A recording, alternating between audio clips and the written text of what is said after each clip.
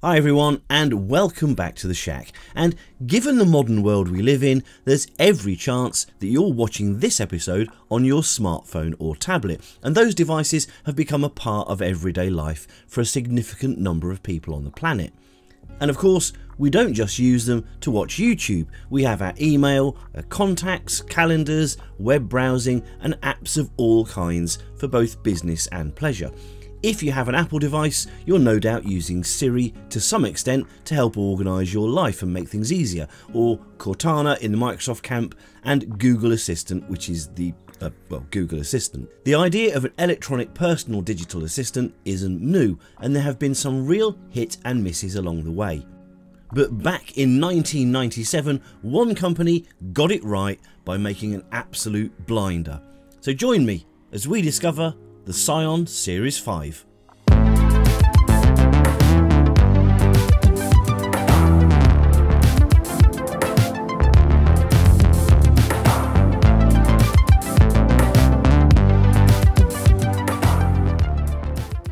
Here at the Shack, we'd like to give a huge thank you to the sponsor for this video, PCBWay. They help us out with all of our PCB fabrication needs and make fantastic boards at amazingly competitive prices. And it's not only PCBs that are on the menu. Apart from other fabrication services like CNC machining, 3D printing, sheet metal fabrication and injection moulding, PCBWay also have a great projects library of cool stuff to build from people all around the world. Oh, and if you don't like waving a soldering iron about, they can even assemble your PCBs for you. That's the PCB way. Right, on with the show. So before we look at the Series 5 and its newer, more powerful sibling, the 5MX, we need to go back in time a little further, because the name PSION might be familiar to you even if you never owned a single PDA in your life. But perhaps you had a ZX Spectrum when you were a wee nipper. If so, then you'll remember PSION being plastered over many Sinclair Spectrum and ZX81 games back in the early 80s, including Flight Simulation, Checkered Flag, chess, and a certain character that was both hungry and enjoyed skiing. You'll also have seen the name on the welcome tape for the Spectrum. Was this the same PSION? Well, yes it was, and they didn't just do games for Sinclair, they also published business and productivity software such as ViewCalc, a spreadsheet, ViewFile, a database, and View3D, a 3D modelling and rendering package, all for the humble Specky. PSION was founded in 1980, and the name is an acronym of Potter Scientific Instruments, after the company's founder David Potter, with ON added on the end because PSI was already in use as a company name. Acknowledging the success of their collaboration with Sinclair and the numerous ports of their software to other platforms, when Sinclair reached out again to PSION in 1983 to develop a suite of business applications for their new QL business machine, PSION saw the opportunity and were on board to furnish the QL with its own suite of launch business titles. Quill, a word processor, Archive, a database, Abacus, a spreadsheet, and Easel for charts and other businessy type graphics. Now, as you may know, the QL itself wasn't a fantastic success, but the quality of the PSION software wasn't in question, and the company clearly had the chops to handle the business software side of things. In rolls 1984 and PSION released their first piece of hardware, the PSION Organizer, which was a quirky looking device with a 6x6 matrix keyboard arranged alphabetically rather than QWERTY or AZERTY, presumably because this would attract non-computer owners because, well, back in 1980 I guess most people were more familiar with the alphabet than with a typewriter keyboard. Short-sighted? Not really. Did it work? Well, I guess so, because they kept it for the sequel. Oh, and this product was marketed as the world's first practical pocket computer, which of course it wasn't. That sequel was the Organizer 2, which followed 2 years later in 1986, and even though, as I mentioned, it kept the odd keyboard, it dramatically improved on its predecessor in almost every way, and it needed to because it was going up against the increasingly popular Filofax. Yeah, let's lunch. The Organizer 2 also saw the first user-accessible implementation of PSION's Organizer Programming Language, or OPL, which really did make it a computer in your pocket. The machine was hugely successful, being used by one of the UK's biggest retail chains, Marks & Spencer, where it lived on the shop floor and was used for price checks, stock takes, and was really quite ahead of its time. Surveyors used them out in the field, and over 3,000 of them were also used within the UK government to help the employment services figure out benefit calculations. A lot of this flexibility was down to the Organizer 2 having an external device slot which could be populated with all sorts of fancy gizmos. By 1986 though, homes, schools and offices around the country, and indeed the world, had seen computers become quite commonplace, and a new design was needed. And that next jump took a while to develop, with the result being the PSION Series 3, released in 1991, followed by the 3A in 93, the 3C in 96 and the 3MX in 98.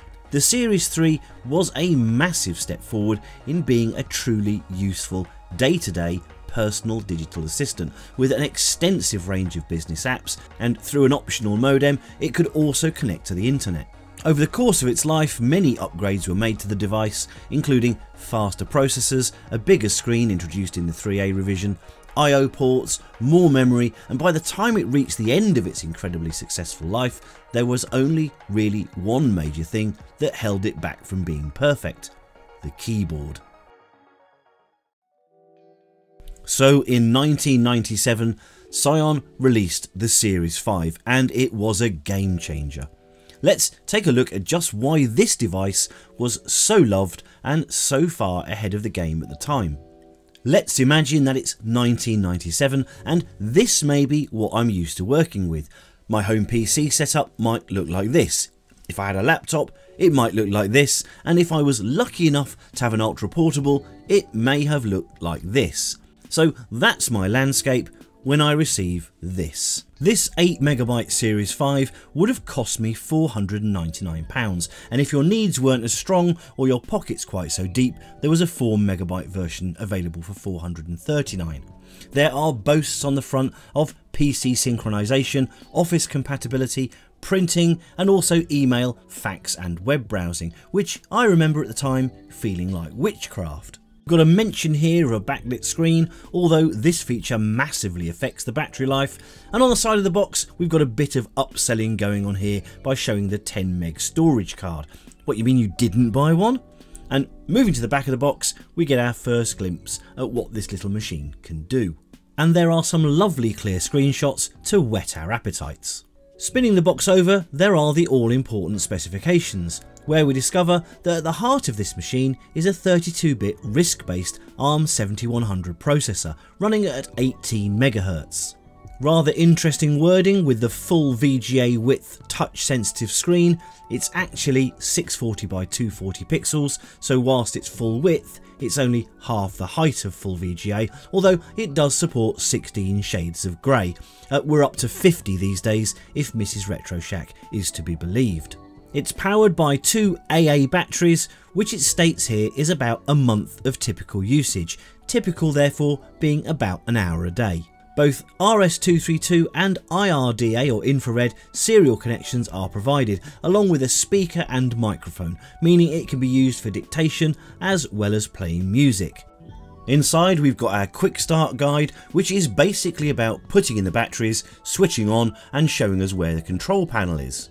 Here's our PC link cable so we can connect to our home PC, and look, this is before the days of 50 billion websites dedicated to how to cook a chicken, so the machine also comes with this amazing handbook that shows us actually how to use the thing, including a full programming guide.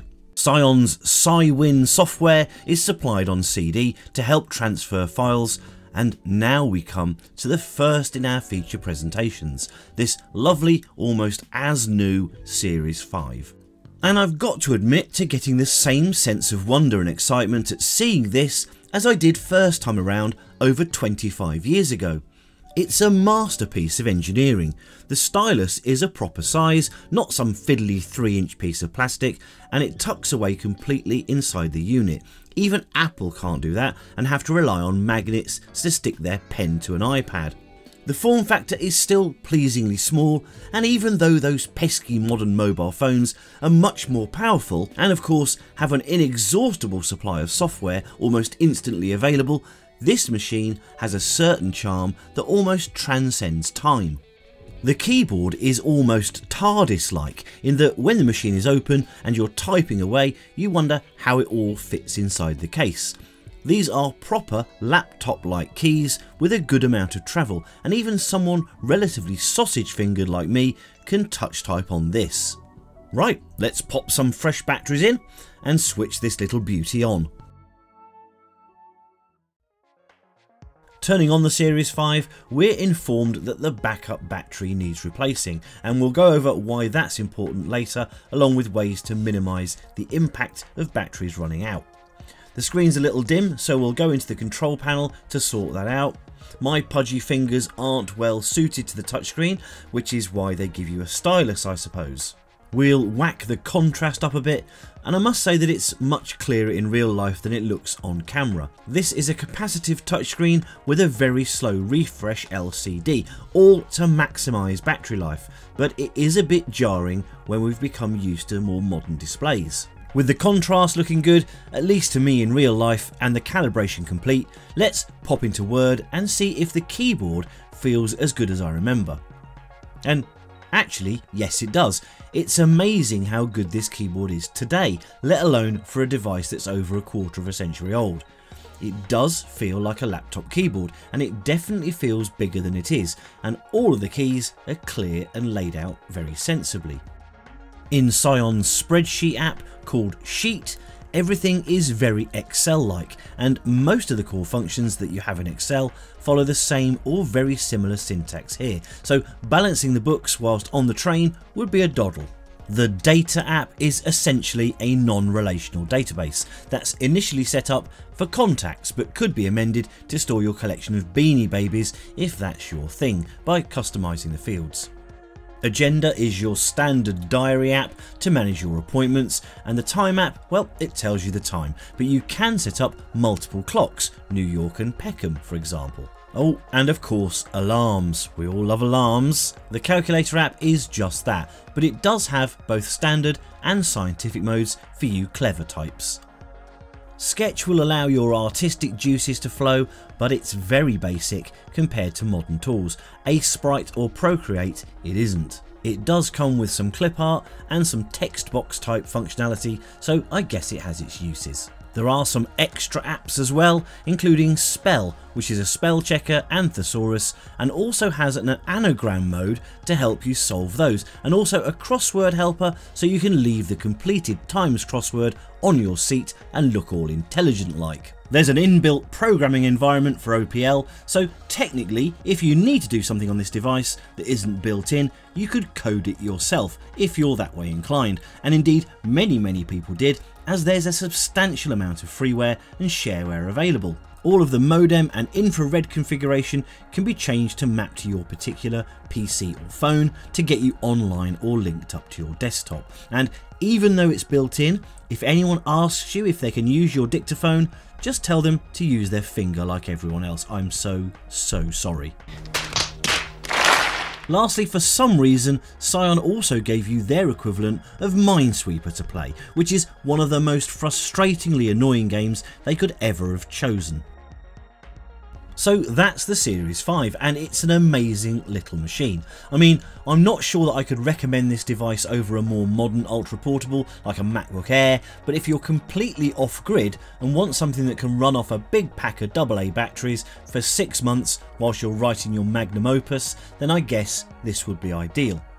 But PSION didn't rest on their laurels, and in 1999, just as we were all about to die from the millennium bug with planes falling out of the sky and society crumbling all around us, PSION brought out the 5MX. Could they improve upon near perfection? Well, yes and no. The 5MX wasn't the quantum leap over the 5 in the same way that the 3A was over the original 3, or the 3 over the Organizer 2 for that matter, but it did have some nice improvements and a refocus of some of the apps to embrace an increasingly internet-aware world. It also had double the memory at 16 megabytes, and even though it had the same CPU, it now ran at 36 MHz, double the speed of its predecessor, which made for a much snappier feel. It was the same size and shape, and almost exactly the same weight, but its internals were completely different. It was a total redesign in fact, but you wouldn't really know it to look at it. The app shortcut bar at the bottom of the screen has changed slightly to introduce a couple of new ones, relegating others to the extras section. We've got the addition of Jotter for ad hoc notes with embedded sketches, think Notepad and Paint combined. The Data app has been renamed as Contacts, as that's mostly what people used it for, although Data is still there, but it's now called Database and is still pretty basic. The 5MX finally gets an email app, although again it's not exactly feature rich, but then your brain will quite wrongly tell you that only 5 people had email back in '99 anyway. And they kept that flaming Minesweeper game too. Arrgh. So the only thing left is what to do about batteries and losing information.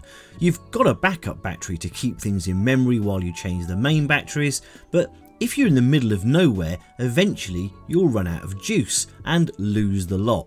Well, this is where those memory cards come in, such as this 16 megabyte card here. Anything stored on these isn't dependent on battery power, so as long as you save copies of your work to one of these, you'll not end up screaming and throwing your PSION into a river. To show this, let's pop this one into the device and then load a file I know is on there.